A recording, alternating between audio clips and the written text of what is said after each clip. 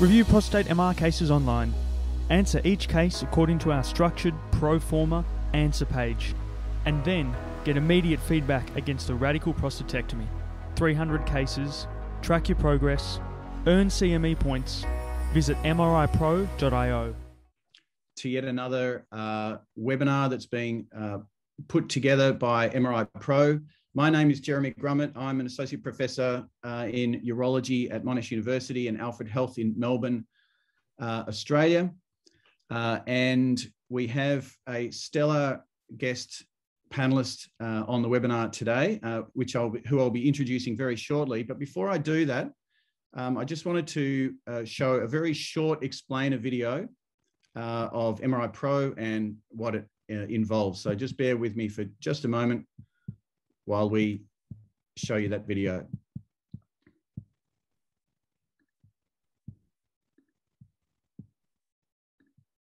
Review prostate MR cases online. Answer each case according to our structured pro forma answer page. And then get immediate feedback against a radical prostatectomy. 300 cases, track your progress, earn CME points, visit mripro.io. All right, there we go. So hopefully that just gives you a little very quick window on how the online program to teach you how to read prostate MRI goes. I'd also like to thank Movember. Obviously, being the month of November, the Movember Foundation has been a great supporter of MRI PRO over the years. So thank you to them. With regard to how MRI PRO works, you can purchase a subscription that's either monthly or annual. And at the moment, MRI PRO is offering a first month subscription for free. So if you go to the chat in this webinar, you'll see a coupon code that can be used so that you can access the entire program, and the first month is for free. So please take advantage of that. It is a limited offer and ends on December the 5th. Speaking of the chat function, we do want this to be as interactive as possible. We are expecting a lot of people attending, but that doesn't mean we can't at least try and get as many of you involved as in the conversation as possible. Now, to our very special guests, and obviously this particular webinar has got an American flavour, both North and South American. I'm delighted to be honoured to be joined by Dr. Clare Tempany, who is the Ferenc Yoles Professor of Radiology at Harvard Medical School. She's also the Vice Chair of Radiology Research and Medical Director of the Advanced Multimodal Image-Guided Operating, that's AMIGO, suite at Brigham and Women's Hospital. Clare, welcome. Thank you, Jeremy. It's a pleasure to be here and looking forward to this and meeting you all. All right, thanks, Clare. We also have Dr. Valdair Muglia, who is Associate Professor of Radiology and Urology at Ribeirao Preto Medical School, University of Sao Paulo in Brazil. Valdair is also the President of the Brazilian College of Radiology. Valdair, thanks so much for joining us. Thank you, Jeremy. It's a pleasure to be here and share this moment with so skilled people, and looking forward to this webinar. Terrific. And last but certainly not least, we have Dr. Samir Tanaja. Samir, thanks for joining us. Samir will be well known, I'm sure, to all of you. And he is the James M. and Janet Riha-Nisa Professor of Urologic Oncology and Professor of Urology and Radiology and Director of the Division of Urologic Oncology at NYU Langone Medical Center in New York City. Samir, great to see you again. It's great to see all of you, and thanks for including me in the panel. It should be fun. All right. And of course, we have our usual suspects, our local experts, Richard O'Sullivan, radiologist at Bridge Road Imaging, which is now under the banner of Loomis. Hi, Richard. Hi, thanks for having me. This should be a very interesting meeting. Welcome all. And of course, we have Andrew Ryan, who's our expert uropathologist at TissuePath here in Australia as well. Andrew, thanks for joining us once again. All right, now just very quick outline of how we run this. We have done several of these webinars now, and the format is always the same. It's very relaxed, conversational, case-based, looking at, hopefully today we'll get through 4 cases, 3 or 4. We will need to keep to time.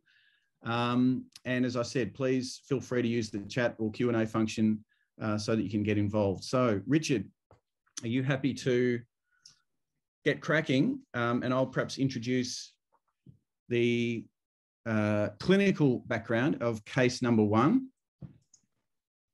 If you can get your screen up while I'm doing that. So our first case is a 64-year-old man with a slightly elevated PSA of 5.3. Digital rectal examination revealed just a benign feeling prostate, but based on the elevated PSA. And we always repeat the PSA, usually 1 to 3 months after the original one, to check if it's still elevated. That was still elevated and went on to have a subsequent MRI. So Richard, are you happy to take us through that? Sure. So we use a Siemens 3T Scara with a body coil, no endorectal coil. This is how we set up. So it's a lot of images. I'll break them down into some more individual images in a moment. But we use the 3-plane T2, sagittal in the top left-hand corner, axial T2 in the bottom left-hand corner, and then the coronal T2s. And we do diffusion in 2 separate planes. We do the axial diffusion. This image here is the ADC. The top right-hand corner is the high B value diffusion imaging. And then we do the same thing in the sagittal plane. And unless there's a contraindication to contrast, we give all the patients get contrast. So just to make that slightly easier.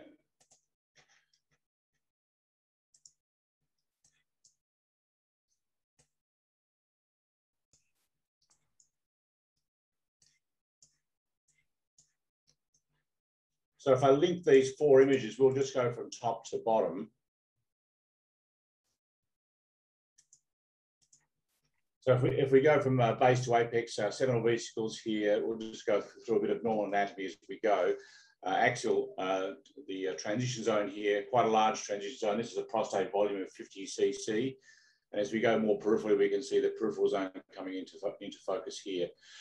As we go more inferiorly, we can see the index lesion in this patient on the high B value diffusion imaging. It's homogeneous decreasing intensity. I've got it measured over 1.9 centimeters.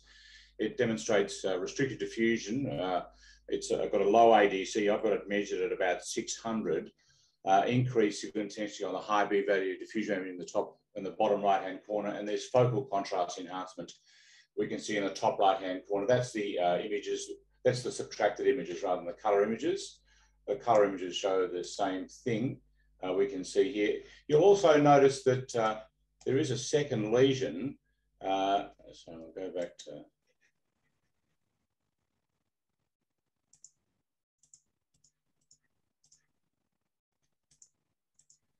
As we go back, there's a focal area in the posterolateral peripheral zone at the left apex. I've got that measured at 0.5 centimeters. It's relatively difficult to visualize on T2 images, but again demonstrates restricted diffusion with decreasing intensity ADC, high on the high B value, and focal contrast enhancement. We can see both of those lesions on the high B value. The sagittal images. This is the sagittal image of the high B value in the top right-hand corner here, with increasing intensity, and the second lesion, which is a PIRADS 4 lesion, we see here on the sagittals as well. If we look at whether this patient's got extra capsular extension, it does clearly abut the capsule over greater than 2 centimeters. And if we look on the T2 is the most useful, we can see there is a clear capsular bulge on this transition zone lesion at the apex. It's separate, it's different to the capsule elsewhere, but there's no definite extra capsular extension. So I report those out as a high risk of extra capsular extension, but no mass. That's terrific. Thank you, Richard.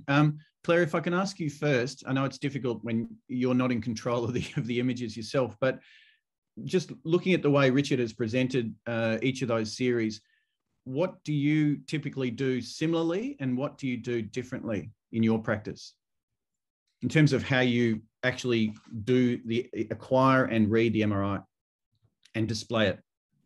So I think the acquisition parameters look what I could see was very similar. So it's 3 planes of T2, axial, sagittal, coronal. axial diffusion and axial dynamic contrast enhanced after the injection of gadolinium. I think what I saw might be that flashed by quickly was a sagittal diffusion, which we don't do. And it'd be interesting to hear what the rationale, Richard, is for that.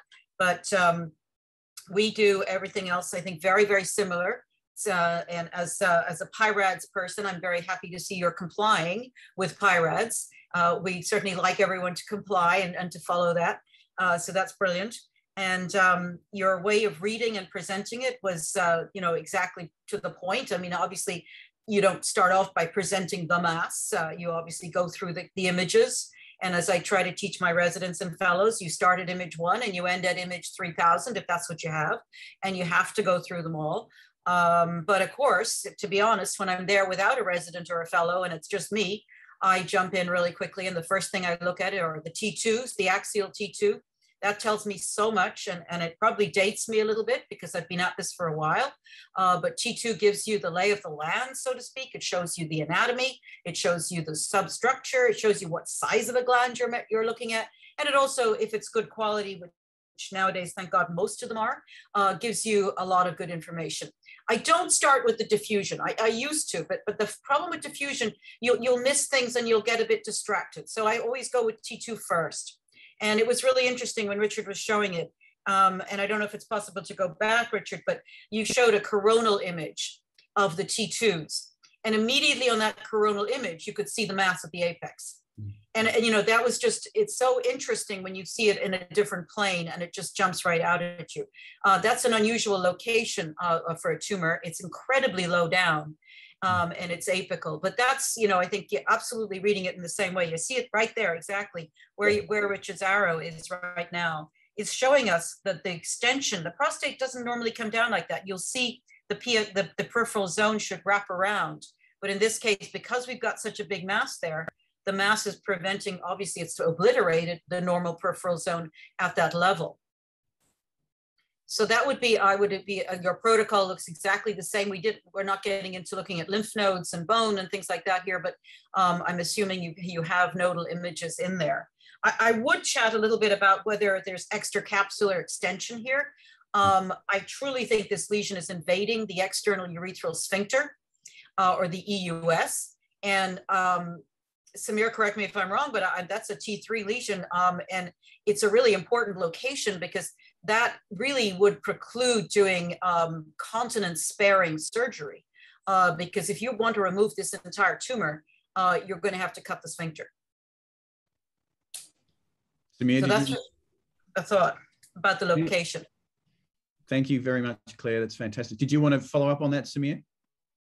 Yeah, so I agree. It's a pretty ugly looking lesion at the apex. It's deforming the apical urethra and perhaps the beginning of the membranous urethra as well. So whenever I see that collapse of the lumen, the significance of that to me is twofold. One, I don't think those are good lesions for focal therapy. I wouldn't have considered it in this case anyway, given the size. But you see the deformity, sort of the mass shift effect on the urethra. And I don't know, it's a urologist perception, but whenever I see at the urethra, that little notch in the bottom of the urethra, I know I'm about at the level of the verumontanum. And so it's tough to say, Claire, whether we would be able to preserve enough urethra to give him a fair shot at continence. I do see some lateral extension as well at the level of the urethra. But I always think it's a little tricky in the anterior apex as opposed to the posterior. Posterior apex, you can sort of definitively say where it is along the sphincter. Depending on the acquisition angle, you could be looking at the very distal posterior apex, but be slightly more proximal on the anterior apex. So, I would do what you do and evaluate this in 3D to try and get a good sense of that. But I agree with you, the apical margin is potentially a problem here. Okay.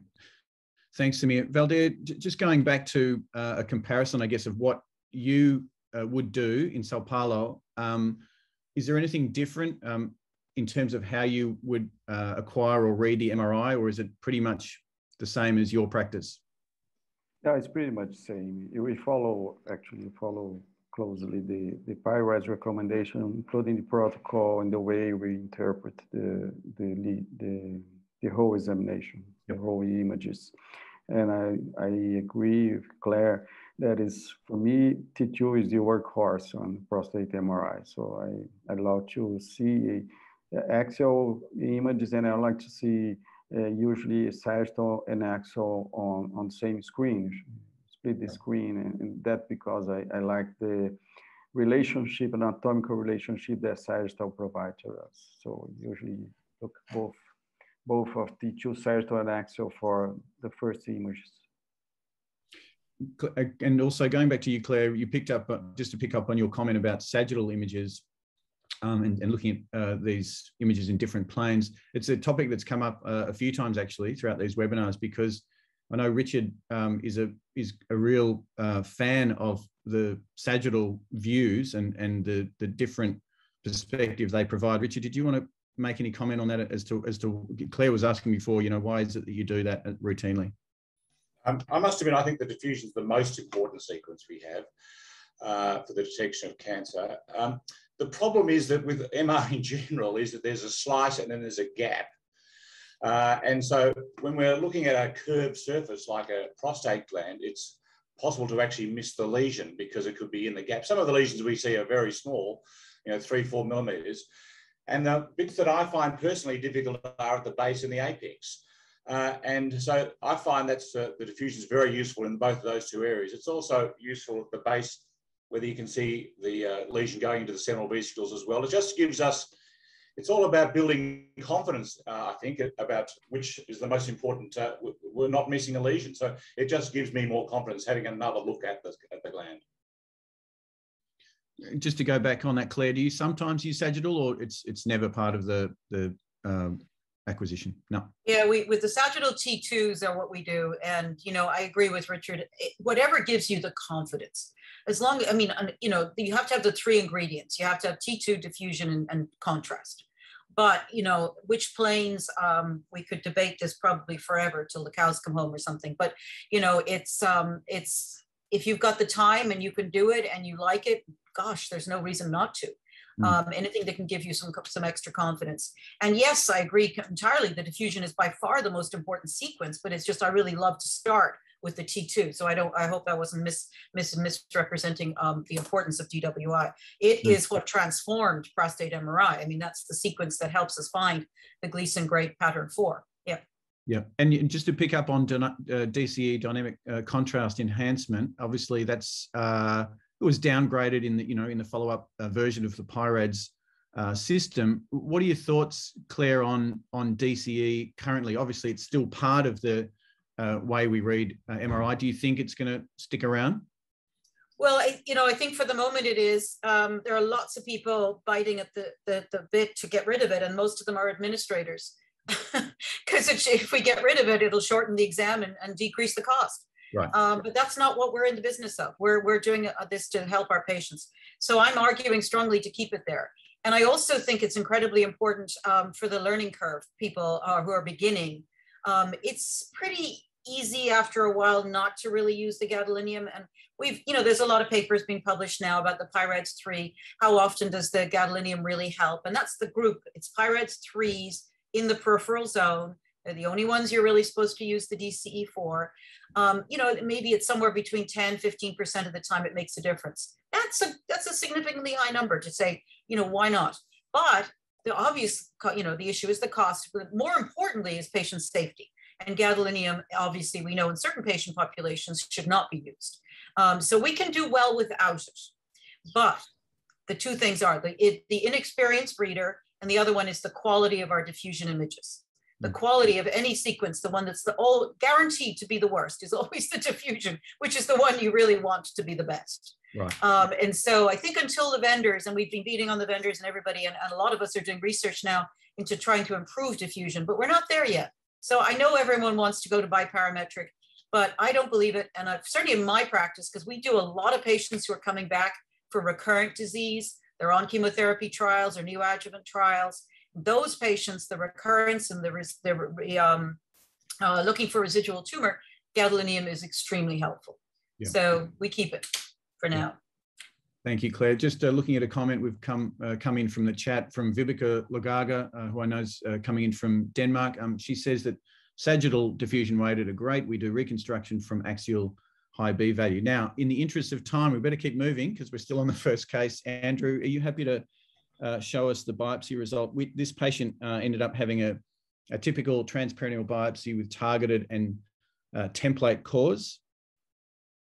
So you should be seeing that now. So disease in the right mid and right posterior, low grade, low volume, up to 1.5 millimeters. But our target biopsy left apex showed high volume disease up to 13 millimeters, 3 + 4, 20%. And interestingly, you know, when we've been hearing what you've been saying about the radiological appearance or MRI appearance, we've got a comment in the bottom of this where the tumour in that left apex is in association with skeletal muscle, and that's all very in keeping with what you're describing on the MRI. Mm. So how did you stage it? Oh, sorry, this is only a biopsy. Sorry. That's just the biopsy, yeah. Sorry. But we do put this in, you know, we went through a stage where we were putting this in, you know, whether it was useful, we didn't get a lot of feedback, but whether it was useful, it certainly is in there.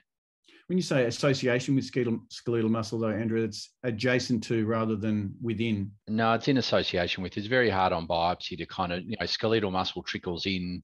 That the junction on histology on such, you know, on a core is very difficult. So we would never definitively call it 3A and say that it was involving the urethra, the pelvic floor at that point. But it is just a bit of a flag.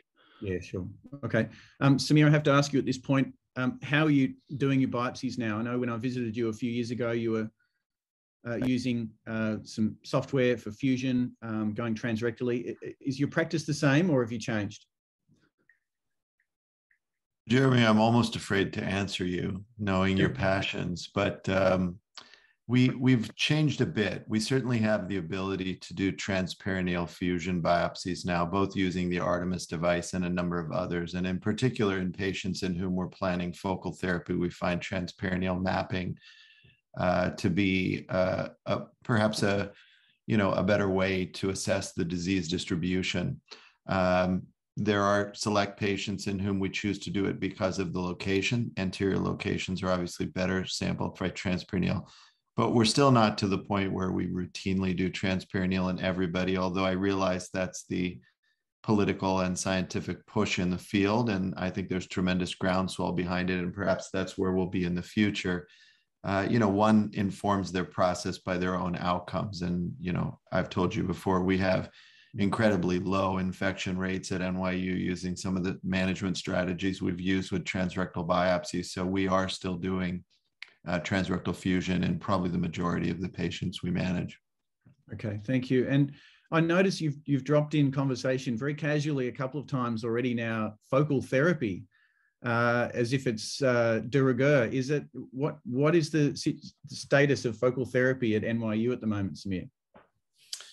Well, we have quite a large experience with it, not quite as large as some of our colleagues in London. You know, I was speaking with some of the people in London the other day, and I know their patient numbers are in the thousands now, but we've probably now treated at NYU between 700 and 800 men over the last decade with focal ablative approaches using either, you know, I've used a variety of energy sources over the years, but now when we treat people outside of clinical trial, it's either with focal cryosurgery ablation or HIFU. HIFU was cleared by Medicare at the beginning of 2021, and that's opened the door to us using it more widely in patients. Mm-hmm. So we have an algorithm when we diagnose men with prostate cancer. I've always advocated what I call a stepwise decision process with my patients. For step one is, do they need treatment or not? And if they're low risk by treatment parameters, then we spend a lot of time convincing them they don't need treatment. If they do need treatment, then the next step is, are they candidates for focal therapy? And, you know, the proper indications or inclusion criteria for focal is quite widely debated, but at least for me, it's intermediate risk patients with small volume disease localized to a region of the prostate by MRI and biopsy. And if they're open to that, then that's an option. If they're not, then we move on to more traditional decision-making with surgery versus radiation. Right. No, it's fascinating. I mean, and Claire, you've been a pioneer in this area as well, I understand. in terms of focal therapy. So, I mean, at the moment, what we're running a registry doing focal therapy on exactly the sort of patients you're talking about, Samir, but we're using actually brachytherapy as the energy source, but just delivering it to the tumor itself with a 5 millimeter safety margin, knowing that the tumors on MRI are always a little bit bigger in real life. Claire, are you practicing focal in your institution? We are doing a little bit of a mixture. We don't have the same high volume as Samir, but we've been involved in clinical trials with Insight on the exablate transrectal HIFU or transrectal MR guided focused ultrasound surgery, and have been working in that space for quite a while. We also do cryo, and that, you know, that's it. I think we're trying to determine which one of these might be best and set in the clinic, but mainly most of our work has been in focused ultrasound surgery. I did do dose escalated brachytherapy back several years ago with Anthony D'Amico, Yep. Not focal brachy as I think you're describing. Ours was still a whole gland, but it was dose escalated to the target based on MRI. So that program discontinued, but interesting. I'm glad you're doing the brachytherapy. I think that's a really nice application. Yeah, well, the rationale was that, you know, we've, at least in Melbourne, we've got a lot of experience with brachytherapy over the last couple of decades. You know, most of the guys here have been trained in Seattle with their technique, and with whole gland sort of being, I guess, less often used, it was really a good opportunity to use that expertise locally, but just targeting, but with very strict eligibility criteria, as Samir was alluding to. Valdair, are you performing any focal in Brazil? Actually, at our institution, mostly brachytherapy and focal not yet. Actually, in Brazil, I think 2 or 3 centers are doing HIFU. The others are not. It's not a very well disseminated technique here. But we do a lot of patients on brachytherapy for sure. And just a comment in this case, Jeremy, when we report, you usually don't mention this information, but I think for this case and for all the apical lesions, you usually put on the report the length of membranous urethra. I think that it's helped. It really helps the urologists for apical lesions. So usually when a lesion like that, a big lesion like that, you usually mention the length of the urethral membranous, the membranous urethra. Okay. That's a great point. Thank you for raising that. Richard, is that something that you do sometimes, or that you've thought about doing? Sorry, I missed what that was. What do you measuring the length of the membranous urethra? That's not something I've been routinely doing, but maybe I should. Yeah, I think it would be really worthwhile, actually, because it can certainly relate to the chance of continence post if the patient undergoes radical prostatectomy. It gives you an idea of what the risk of incontinence. Yeah, it's not a routine, but for apical lesions, it's interesting to mention that. Okay. Thank you, Valdair. That's terrific. All right. Now, rightly or wrongly, this patient did not undergo staging. They had a Gleason 3+4 or grade group 2, and so went straight to radical prostatectomy. Andrew, would you like to show us what we found?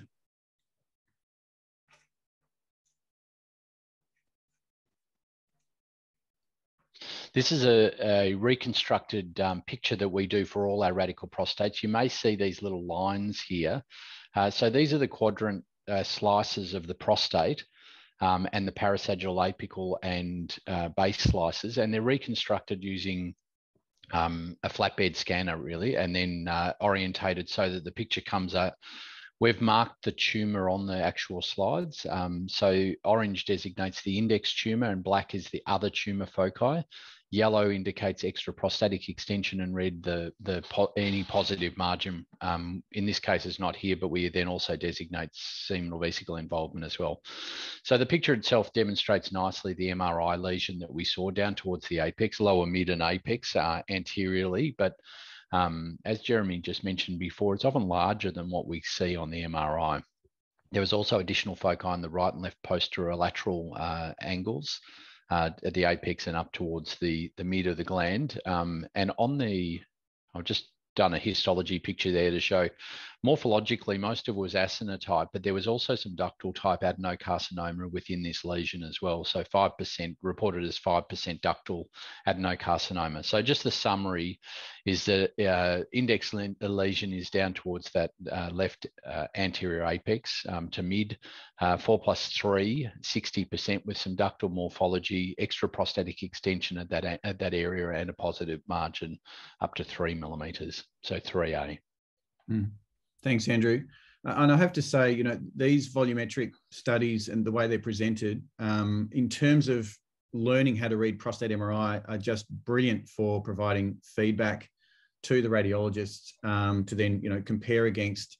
We've just found them invaluable over the years, and these sort of diagrams actually are what really underpin the MRI Pro training program that we've got. So I don't know if there are any comments on that pathology. It's obviously a little bit better, actually. Yes, there was a positive margin, but it was small and apical.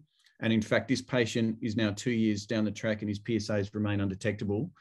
But I guess it actually, you know, to your point, Claire, it looked pretty bad. And even on the biopsy, you know, could it be invading skeletal muscle in the sphincter? But actually, we managed to get away with it not being quite so bad. Yeah, I think anterior margins in particular, the apex, are very tough to understand the significance because, you know, I've learned that even when we excise a wide hood of dorsal vein and connective tissue all the way over the membranous urethra, upon extraction, it all just retracts back. So I think a lot of that is artifactual. The dorsal vein will actually retract all the way back to the bladder neck after you've divided it. And so whether you actually are leaving disease behind, I strongly favor observation in patients like this and waiting to see what their PSA does over time. Yeah. Yeah. All right. So let's move on to the next case. Case 2, Richard, if you're happy to get the images up, I'll give you a little bit of background. While that's happening, I would love to find out, I guess, from Claire first, perhaps, where is MRI at, prostate MRI at, in your perspective in the US at the moment? Obviously, there's been a lot of change in this space over the last few years. Is it routine? Yes. Now, when you say that, is that in your institution though, or is that across the board? I think we are seeing huge growth in volume doing across the board, probably more so in the larger cities where there's more access to MRI. Yeah. I'm a PI of a trial for ECOG Akron, which is a large National Comprehensive Cancer Center trial, where we're seeing, you know, large numbers of sites that are spread right across the United States and Hawaii, all actively enrolling. You know, we're not speaking right now about specific indications for prostate MRI, but in general, the volumes are dramatically up. They're straining the system. The system is challenged because of the volume. The system meaning access, the system meaning numbers of radiologists required. The volumes are definitely putting pressure on us. Our training programs are trying to keep up. Our educational offerings are trying to keep up.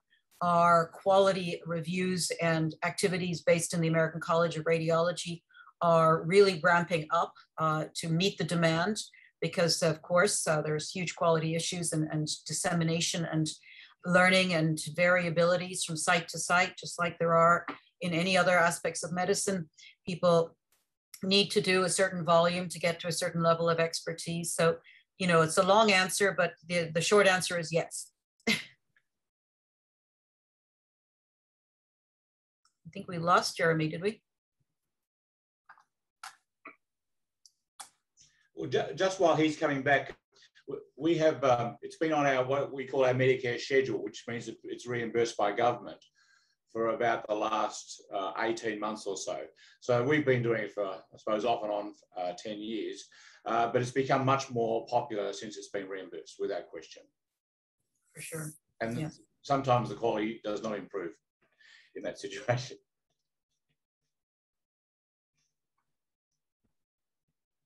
You're on mute, Chairman. We've observed the same. I agree with Claire that I think the groundswell behind MRI is really notable within the last 24 months. And some of that is the fact that more and more third-party payers are starting to adopt indications for pre-biopsy MRI in 2020 and 2021. It used to be that if I got 10 prostate cancer referrals in a week, that maybe 2 or 3 of them would have already had an MRI. I think now that's over 50% anecdotally, but it exactly as Claire says, that the more rural area the patient's coming from, the less likely they've already had an MRI before their biopsy. I think the interesting question in the United States, though, is how are people using the MRI? I always talk about the 2 applications of MRI, one being guidance of the biopsy, and 2 being risk stratification and decision of whether patient needs a biopsy.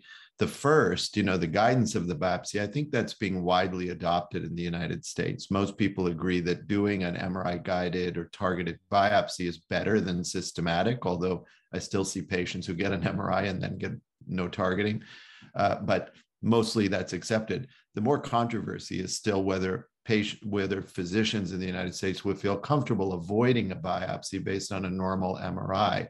That's been popularized in Europe.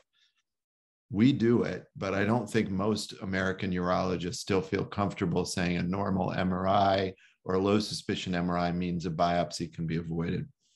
That's fascinating, Samir. So in other words, MRI has been added to the algorithm of the workup algorithm, but is not triaging for biopsy at this stage.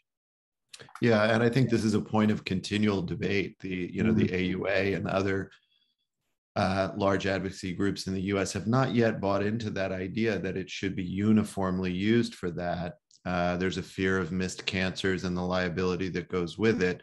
But I've always made the argument that the only way to justify the cost of MRI in the diagnostic pathway is if you're using it to reduce the number of biopsies you're doing.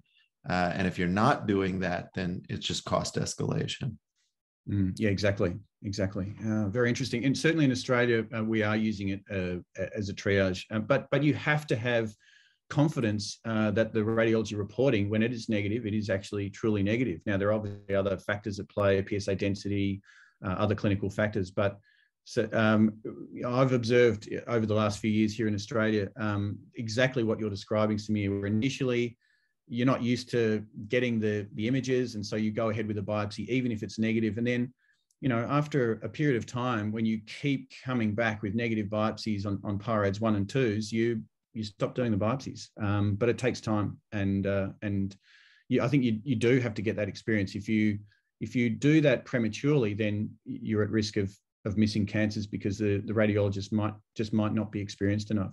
I think it just really adds further support to the notion that training and education in this space is absolutely paramount. One thing I'd just add to that as well, as I agree with everything that's been said, it's really important to follow the man who has a negative MRI that you do not biopsy. Those are not meant to just go back out to the community and say, hey, great, everything's negative, I'm done. Yeli Berenson, I think in Anwar and others, we've written this in our articles on the pathway. And the pathway really means that you should still follow these guys, because a negative MRI is not always negative. We know that there's a false negative rate of 10, maybe 12%, varies from person to person. So must have a safety net in place. Right. Yep, absolutely agree with that. And that's what we do. If it's negative, we don't just flick them back to the general practitioners. We would then see them again. They've come to you usually with an elevated PSA, and so we will repeat it, a PSA down the track, and then do it again, and so forth. Just moving on, we have had some comments in the chat here. One's from Stefan Heinz, who's a radiologist here in Melbourne, asking about the status of in-bore guided MRI biopsy in the US. Claire, are you doing that? We are doing that. We started doing that many, many years ago, about 20 years ago or so, for some because we were doing brachytherapy at the time. So we do a transperineal in-bore biopsy, but we also have a fusion biopsy program as well, of course, transrectal. So, because you can't obviously accommodate the volume with an in-bore biopsy program, it's very difficult to compete for magnet time. So I think that there is a small minority of places that do in-bore biopsies in the US. I think this may be more widespread in Europe, but not that many places are doing it. But we reserve it, of course, for the anterior lesions, the larger prostates, the hard to reach locations, the guys, perhaps, obviously the surgical resection of the rectum, no access, all of those kinds. And then patients who've high risk of sepsis or who may have had sepsis before and for some reason have significant comorbidities. But we still do it. We do something like 4 or 5 cases a week. It's still fairly busy. That's just quickly a practical point before we get onto this second case. How do you find doing transperineal biopsy in bore? Is that challenging from a logistical point of view? Well, there's no official commercial sort of package that you can buy and helps you just sort of set it up. So, that we do it using the stirrups and a brachytherapy template. And, it's fairly simple and do it under intravenous conscious sedation. Obviously, body habitus is a concern in certain patients, of course. And it's a relatively long procedure. It's not as quick as an office-based biopsy by any stretch. So clearly not made for mainstream high volume, but it is definitely feasible and works relatively well. We do a lot of registration and it's all MR to MR. So there's no ultrasound involved. So your image registration is improved. And, full disclosure, I have an NIH grants that support this activity. So I have computer scientists and I have some engineers who are very interested in designing robotic devices and enabling technologies to help extend the arm. My arm's relatively short, so I don't get too far, but one of my colleagues has got longer arms, but we're going to, there's a lot of work going on in robotics to try to ensure that you can get access to as much of the prostate as possible. And you really can at the face of the clock. It's not a problem to sample the 12 o'clock lesions, but not a high volume mainstream thing. Gotcha. Okay. All right. In the interest of time, let's move on to this second case.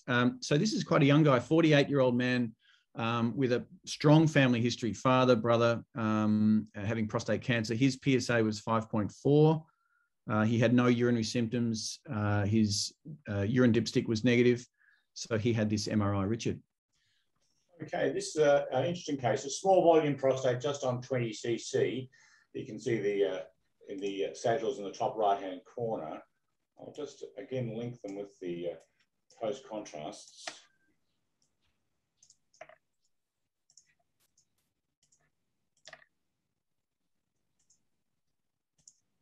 So again, if we go from base to apex, we can see a good example of the central zone here, transition zone here, peripheral zone here. And as we go from base to apex, there's no definite focal lesion. I'm a believer in what I call the dirty peripheral zone. That is to say, the peripheral zone, it looks the same as the transition zone. It's homogeneously decreased signal intensity on T2 images. Now, you do see that in younger men. And really, I find in this situation, you have to really interrogate the diffusion very closely and to look at the DCE very closely to see if there is a focal lesion, which there is not in this situation. So I actually measure the ADC, and I have a cutoff, which is specific to our equipment, really. And in my cutoff, above 1100 ADC, I'm happy to say that's going to be benign. Below 900, I'm very happy to say that's going to be a PIRADS 4 or 5. And so this transition area, which I use, is about 1000. So this patient has got an ADC of 1000 throughout the gland. So I call this, it's probably not quite PIRADS, I call this a PIRADS 3. And I say to the surgeons, I can't give you a place to biopsy, but this patient should be biopsied. Okay, thank you, Richard. Now, so PIRADS 3 is obviously a pretty interesting area. As urologists, we kind of see it as a bit of a fence-sitting call, but sometimes, as perhaps in this case, there are genuine PIRADS 3 cases. Valdair, one of the things that we've noticed that is that amongst inexperienced radiologists, there's a much higher rate of calling PIRADS 3, and it can be used almost as a marker of confidence or experience. What do you think about this case? What would you call it? Yeah, this is a very interesting case to approach.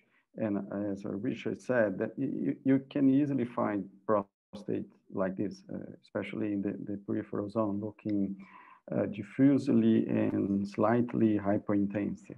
That could be very easy to find in young guys who have prostatitis. So, but you have to be aware, because not call prostatitis every time. So you have to be aware that the two conditions may coexist in the prostate. So you have to look carefully for all this in these situations. I think, like in any prostate MRI, diffusion rate imaging is the most important sequence. But you have to look very carefully to the WI on this case. And also, like Claire said at the beginning of the session about the value of DCE, and I really like DCE in this case also to have a complete view on this case.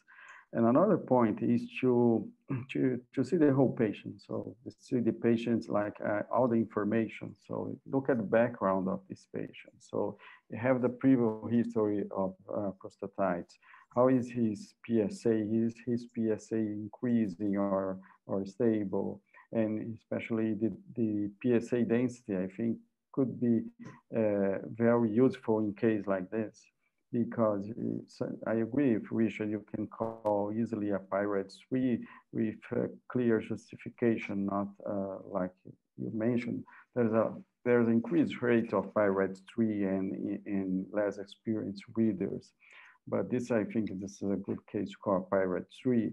And the decision go to biopsy or not going to biopsy is based on the whole picture. And like I said, some of these factors may be in the imaging, and some other would be like information of the patients, as familiar, personal information, and also, like I said, the PSA derived parameters can be very useful for deciding or not to do a biopsy, like in this case.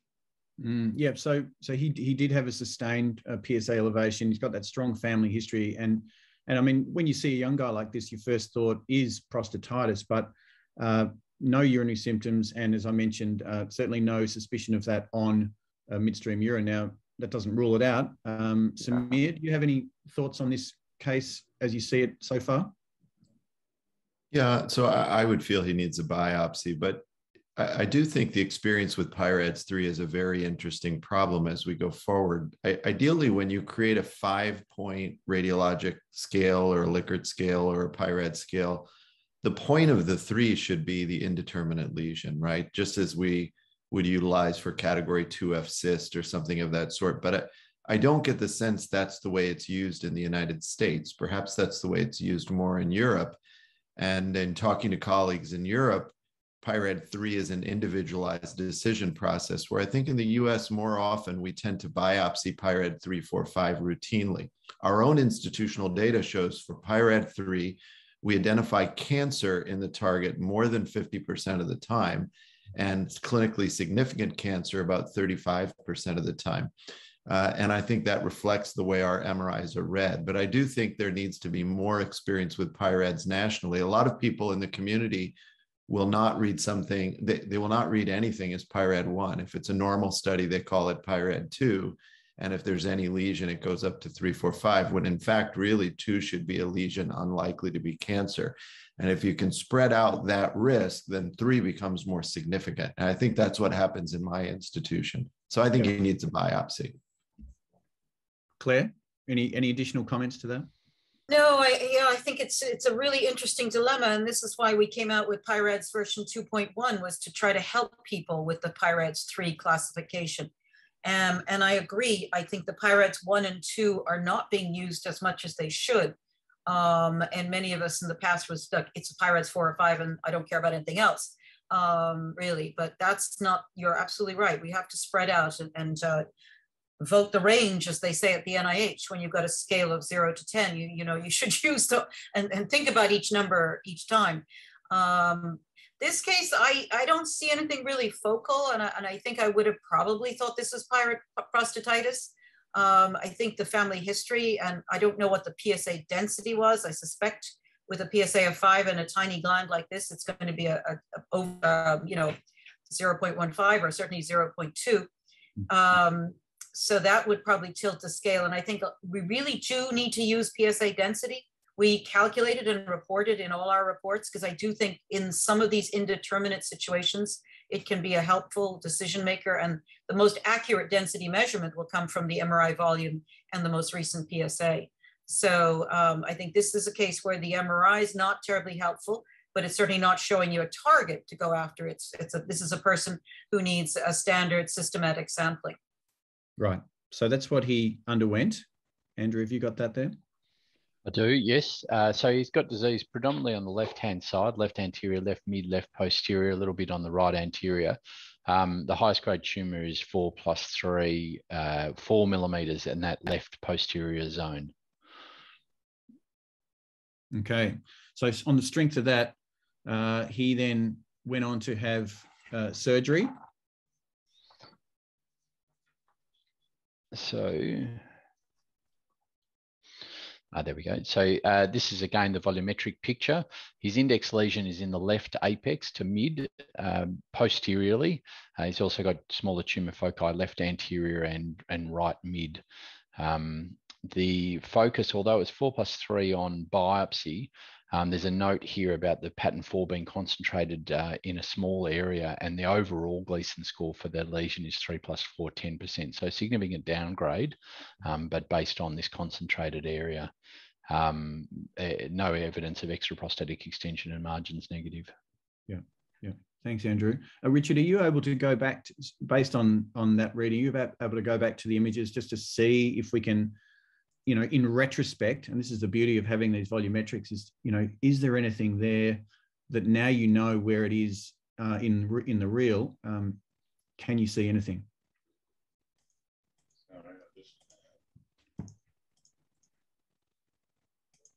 I'm just putting those 4 together again.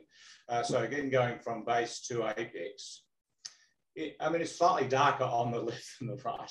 And maybe there's a little bit of contrast enhancement here, but there's not really enough to call. And the ADC maybe it's a little bit darker on the left than it is on the right, but it's not dark enough to get to a PIRADS 4 lesion, I think. Claire, do you agree? Yeah, I'm just looking at that 3 o'clock location there, Richard, at the apex, and the, you know, obviously now with hindsight, would we have thought about that a bit? There's the, you know, your blush of enhancement there at 2, 3 o'clock possibly relates to this lesion. And then on the T2, there, the apical image on the top left, if you want to go down a little further, I think there was something a little bit interesting down to the apex on that top left. Yeah, one up again, maybe. Yeah, you see there, and again, about that same location.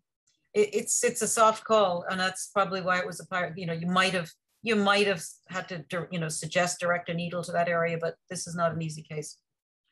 Claire, if you were really strictly following PIRADS version 2.1, would you call this a PIRADS 2? Just had that question in from the chat there. So PIRADS 2 in the peripheral zone, I have it right beside me, so I'm going to quote you directly what it's supposed to be. So it wouldn't be a 2. It's supposed to be linear/wedge-shaped hypo on the ADC, linear/wedge-shaped hyper on the high B. So it's really not linear or wedge-shaped. So there's a little bit of a line, I suppose, at the top of it. But if we go back up to the T2 definitions, I don't think it makes a PIRADS 2 either. So I think 3 was the right way to call it. But you weren't, you know, you were calling 3 sort of generally, I think. Yes. Yeah. Yeah, right, that's right.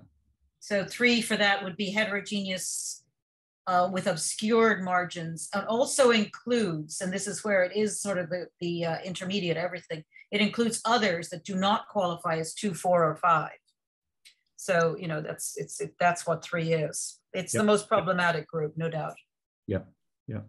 So just a quick comment on staging. I skipped over because I wanted to really focus on the MRI, but this patient, because he had grade 3 or 4+3 on biopsy, he had a PSMA PET scan. We haven't got the images to show right now, but we're using PSMA PET scan routinely for high-grade prostate cancers for staging. But what's interesting is that it's also starting to be used as sometimes a little bit of a tiebreaker in terms of whether or not we even choose to do a biopsy. If the MRI is equivocal, just being another non-invasive test, and we're very fortunate that we can get it done very cheaply here, at least in Australia. Samir, are you using PSMA PET for staging, or even sometimes to assess the primary situation, perhaps say when MRI is contraindicated, bilateral total hip replacements, etc.?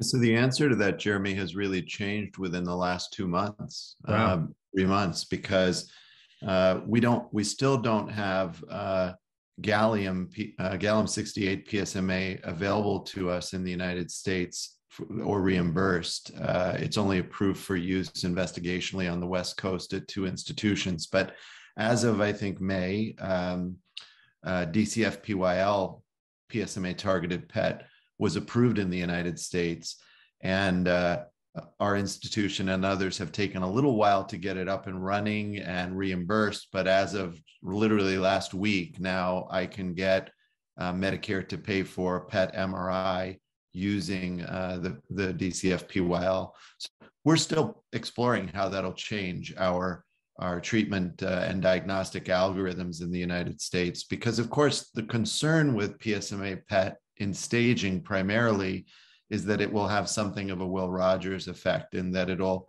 shift the metastatic population to an earlier stage metastatic and make treatment look better for them. And it will remove the truly high risk from the high risk and make local therapy look better for them.